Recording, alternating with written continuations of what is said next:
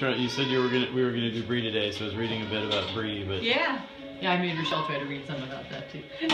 She's the one that asked if I'd do it for her. So. Yeah. It's a great chemistry lesson too.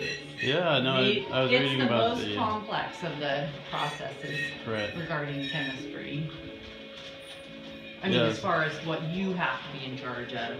The others are complex, but it's kind of out of your control. Right. But still works out. So you wash, then you strip out a little bit of the milk. It's called stripping, to get rid of any of the contaminated milk that's probably there. Because during night, the night bacteria will have climbed up into the teeth. And it's not a bad bacteria usually, but you might as well hedge your bets. Then a different clean, dry wipe for each teeth.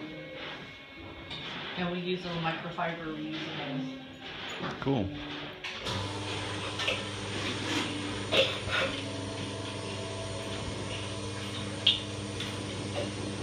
The stove has handlebar keys. They're up to the side. Oh. Not very nice, you know.